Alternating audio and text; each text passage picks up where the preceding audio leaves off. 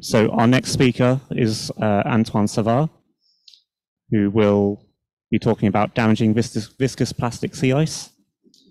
So Antoine, take it away when ready. All right, so hello everybody. I hope it's going fine because it's a really nice conference. It's my first in person with all of you, and nice to meet everyone from the community. So today I'll talk about, including a damage parameter inside the viscous plastic model. And so let's go. The goal of this, it's all about LKFs, right? Linear kinematic features, which are well-defined lines of deformation, like we can see here. Really nice lines. These lines, they are important for the Arctic system because they affect the sea ice mass balance, and also there's a lot of vertical heat and moisture fluxes happening here between the atmosphere and the ocean. And there's also salt fluxes, and there's, of course, other processes as well. And so an accurate simulations of LKF is important for sea ice modeling.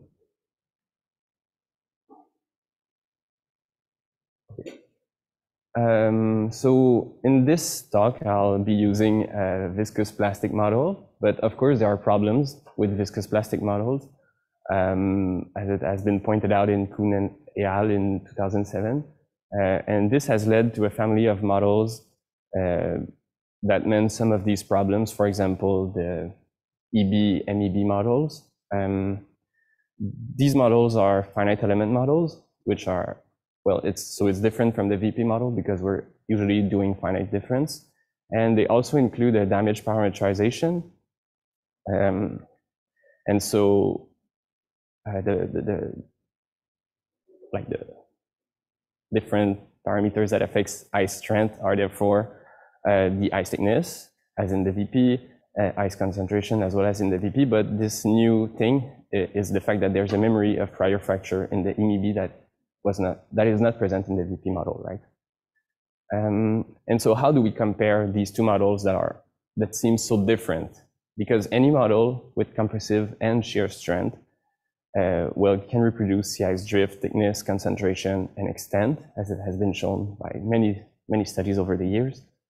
And so this, there was a shift in the community to the analysis of LKF's spatial temporal properties like probability density functions, spatial temporal scaling, multifractality. But then again, in this 2022 paper from Boucher et al., the SIREx paper 1, they showed that any model with a transition from low to large deformations, at least at high resolution, can reproduce these spatial temporal properties. And so there was another shift in the community, right? As you know, to the LKF's angle and density. And this is actually SIREx part 2, which will happen later today. And I don't want to burn the punch or something, but the thing is they all overestimate the intersection angle. So in conclusion, all models are good in the same place, but are bad in the same place as well. So we're kind of in this place where it's hard to compare MEB to VP. And so, there was previous effort to compare MEB to VP directly rather than from deformation statistics. For example, MEB has been coded in finite difference by Mathieu in the back. But there are other differences as well. So there's this subgrid scale damage parametrization in the MEB that is not in the VP model. And there's also the consideration of elastic deformations in MEB. There are no elastic deformation in the VP model, so of course it's a bit hard, but yeah. So I'll be focusing on this damage parametrization. So the goal would be to disentangle the effect of rheology, MEB from VP, from the damage parametrization in their abilities to reproduce observed scaling laws of deformation. And so this is the math part, but don't worry, it's only one slide. So we start with the momentum equation for sea ice, which you all know, I guess. And there are some forces, Coriolis and sea surface height, some forcing. So in our model, it's forced by winds and oceanic currents. well, geostrophy. And there's also no momentum advection in this model. And the term we're actually caring about is this viscous-plastic term, the rheology term. And since we're using an ellipse, well, you can show that the stress state is given by this equation, and it depends, and both the bulk viscosity zeta and the stress depends on this p parameter, which is the ice strength, right? And well, the ice strength is the usual one, but I mean, it depends on the ice thickness h and the ice concentration a, but it also depends on this new thing, this damage parameter d. And this damage parameter is actually given by a simple conservation equation of this form. So you can see there's damage advection in this model, there's a source term, and there's an healing term. So this healing term here is proportional to the damage. So the more damage, the more healing there is. And this here is actually when you kill the advection and the healing, and you solve for D, you get a solution that asymptotes to this square root here, not square root, but n root. So I'll get into in more detail on the next slide. So this damage is actually an extension of a proposition that Mathieu made in his thesis. It has the property of being highly tunable because you can choose this n here parameter as you want. You can choose the damage time scale, you can choose the healing time scale, so you can choose whatever you want. And also it's fairly simple as it depends, the action depends linearly on this damage thing, and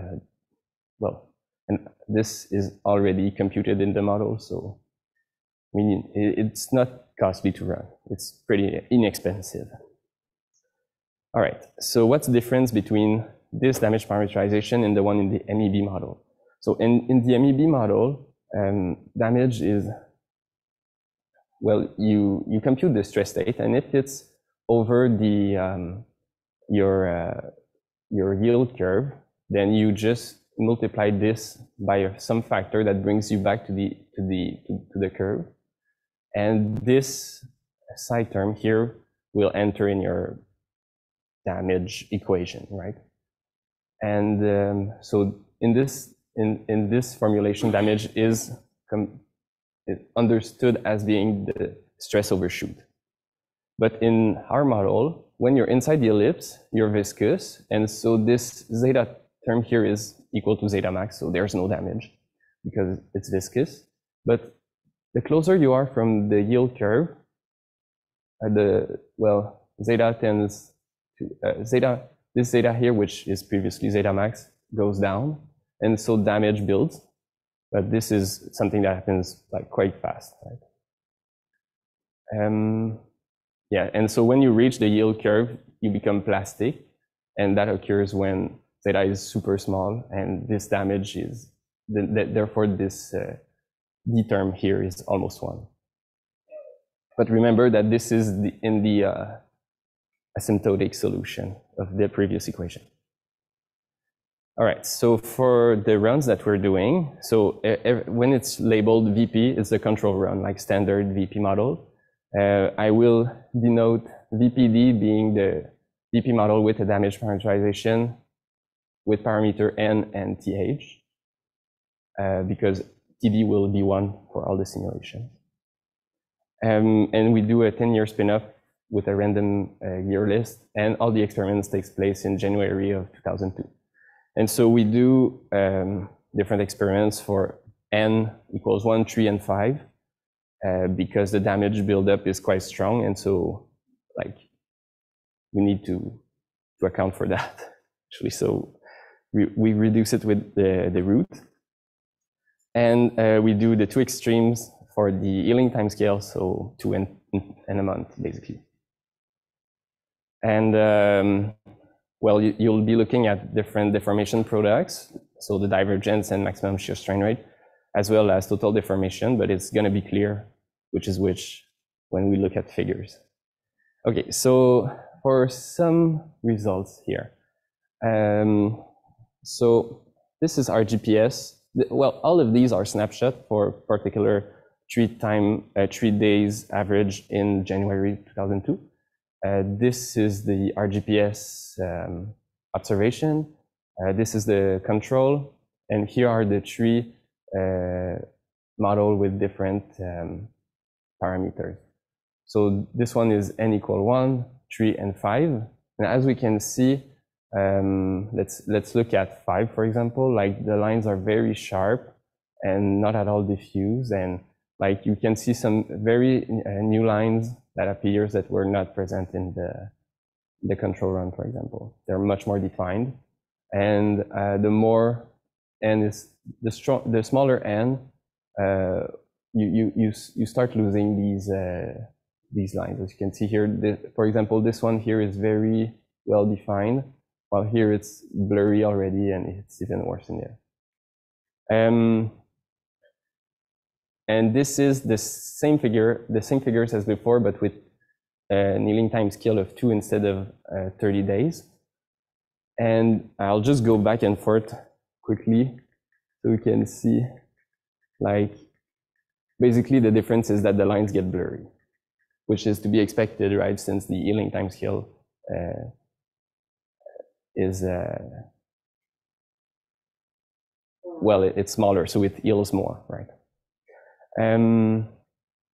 Yes, and now we're gonna go look at the different statistics, and we'll be actually computing everything in this mask.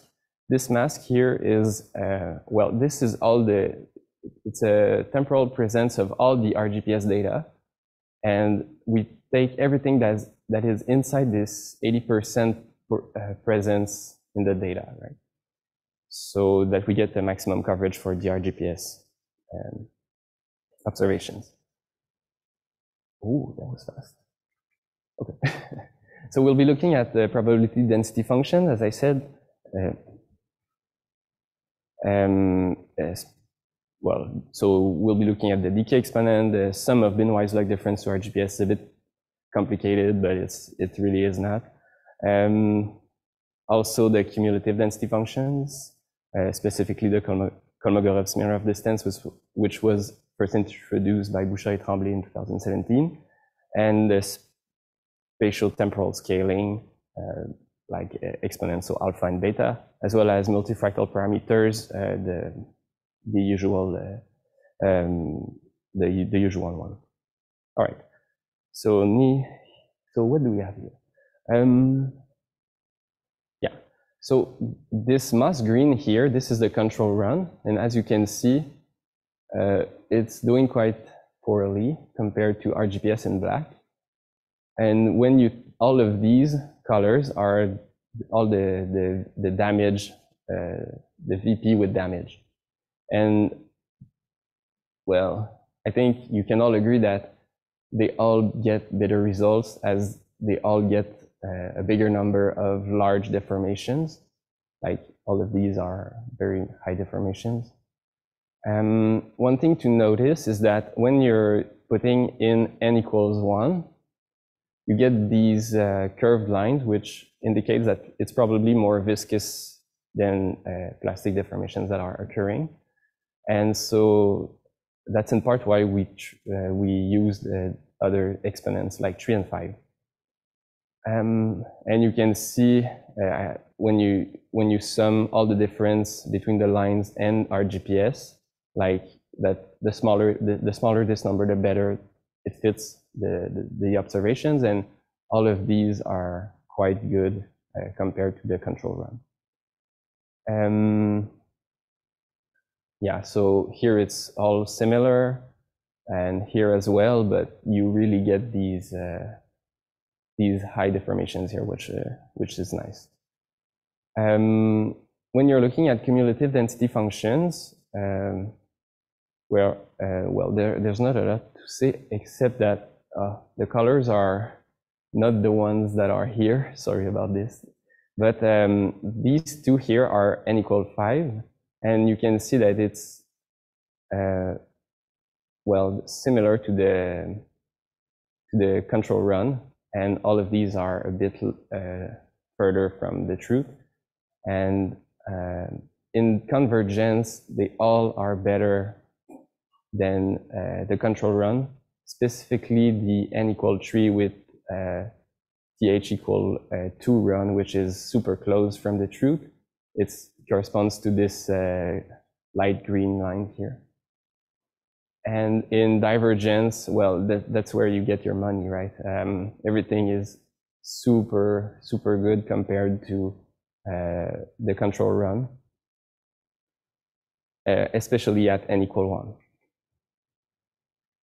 1. So for the spatial temporal scaling, I think you know how it works, but I have this neat animation where, so what you have is that you compute the mean of the different derivatives of the velocity in squares, sorry, of different sizes, and so you have a mean for each of these derivatives.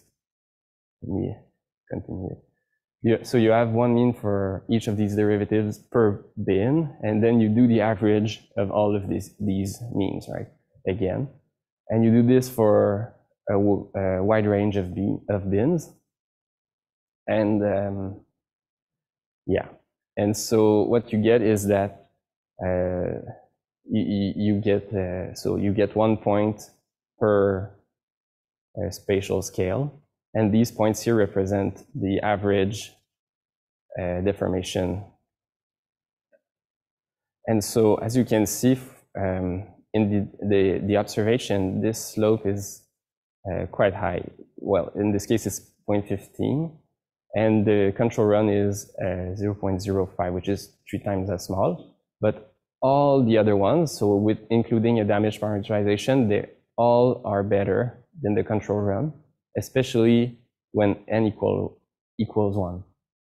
So you get 0.14, and the other ones are all at half what you would expect from the observation. And you can do the same thing for the temporal scales, and in this case, it's a different story. So the control run is actually the best, has the best temporal scaling at 0.24 compared to the observations at 0.28, while all of the others with damage are a bit lower at 0.17 or 18. So it's a bit of a trade-off. But where this really shines is when actually, like the previous slide, we were plotting these relations with q equal 1, but you can actually use any q, right? Any moment of the distribution. And so we were looking at this here, for example, these lines here. But when you compute this for a wide variety of moments, you actually get that the purple curves, which are with n equal 5, are much better than all of the others. So, for example, in the spatial multifractality of the model, the control run is really poor. There's not a lot of multifractality in this model, but when you include the damage, you really get this nice curve, these nice curves here, which are much closer to the curves given by the observations. And it's similar for the temporal multifractality. So in this case, if I go back one slide, you see that it was pointing towards the fact that, oh, the damage is not helping a lot. But actually, when you compute, when you put this in this form, you can see that for n equal 5, the VP with damage is actually starting to get better for moments higher than 2.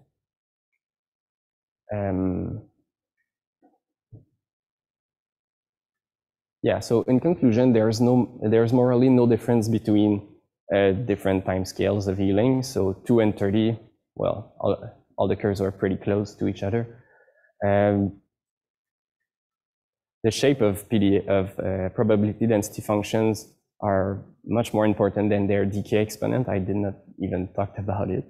The damage improves the shapes of the PDF. So remember, they all had higher deformation. The damage also improves spatial scaling, not temporal, but spatial scaling. And also it gives better multifractal parameters, well, the shape of the curve, at least for q bigger than 1, especially at n equal 5. And so the take-home message would be that damage is a powerful low-cost knob to tune deformation statistics in VP models. Yeah, thank you.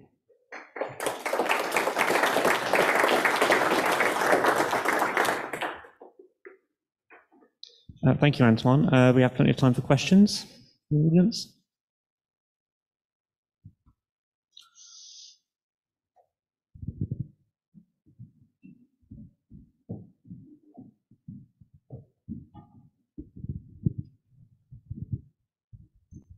Okay, so this is a dumb question, but what is damage? Yes. Like, how could you define that observationally? And so damage is a parametrization. So what it means is basically that, I mean, it really just represents the fact that the ice is breaking and therefore it's weaker there. So yeah, so intuitively you can just think of it as being like you break something, it's damaged. I mean, there's not much more than this to it. Yes, but then since it can heal and break again and heal and break again, so this level of damage can change in ice at least, because ice can then like fuse, weld again and like break again, and like there can at the same place or not at different times, different things can happen. Yeah.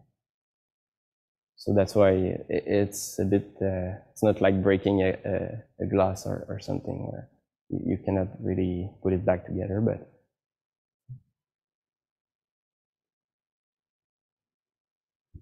Yep, more questions?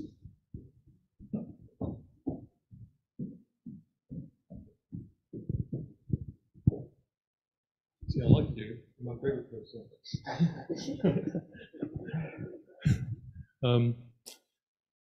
Okay, so actually my question is slightly left of field, but I guess in terms of damage, the crucial thing is if the ice thickness goes to 0, it's damaged, but you can also have damage when the ice thickness does not go to 0. Like for example, shear failure can occur if there's a crack in the ice. The ice has not got 0 thickness, it is damaged. Yes. You can have shear failure. But anyway, so my question was actually slightly left of field. I've seen a lot of talks about scaling. I think I'm going to see some more. Okay. Are there size factors involved? Like these power laws of fractality and deformation will at some point be limited by the size of the Arctic Ocean, right? Yes. So is that something you see both in the observations and in your models?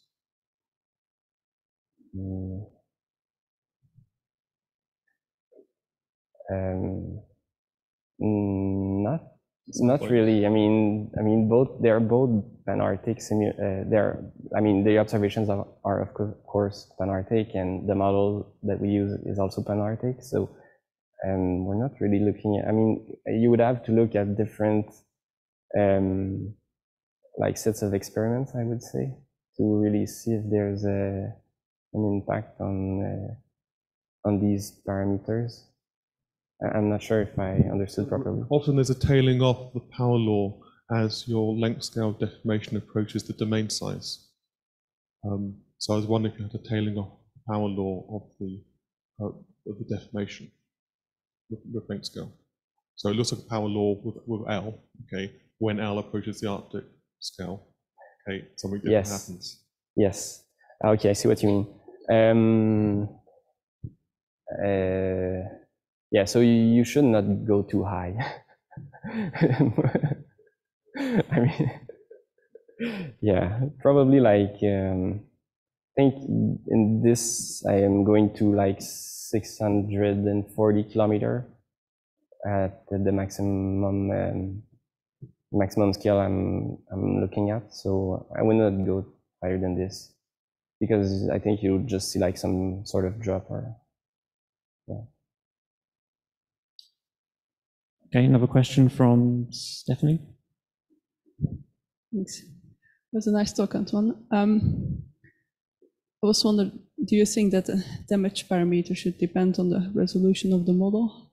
Like if you think the damage is like subgrid scale, maybe like leads which are not resolved or something. So you say, oh yeah, if the resolution is low, maybe there will be a lot of those leads or cracks or whatever, and it will be already weak. And if the resolution is very high, then you're almost like modeling an actual block of ice, then it should get very strong, like with these stars.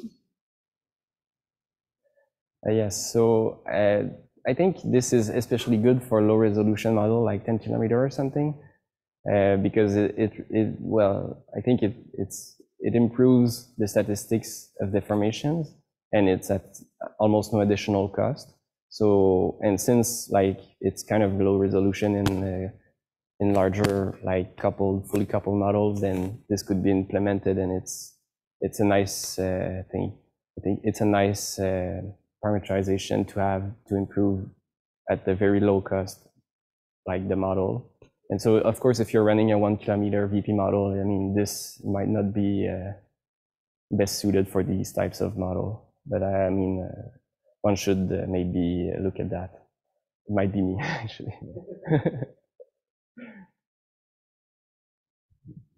I think we've probably got time for one more, if there's any more in the room.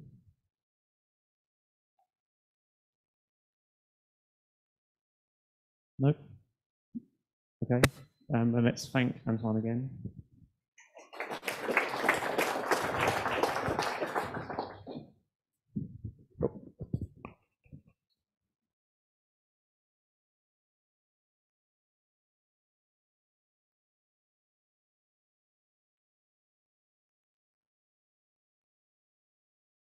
Just setting up the next talk now.